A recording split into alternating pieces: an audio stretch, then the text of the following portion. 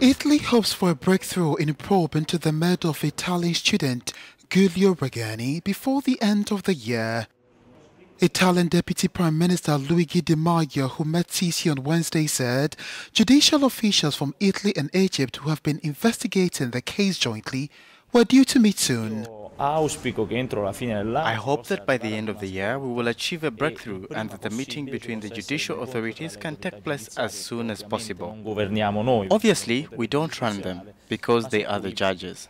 But on our side and the Egyptian side, there is a desire to ask for acceleration. The 28-year-old Italian student disappeared on the 25th of January 2016 in Cairo while undertaking a postgraduate research on Egyptian trade unions. 9 days later, his body was found along the motorway in the suburbs of Cairo, visibly tortured and mutilated. The Egyptian authorities had denied any involvement, but President Sisi said last month Egypt was determined to clarify this and bring Regeni's killers to justice.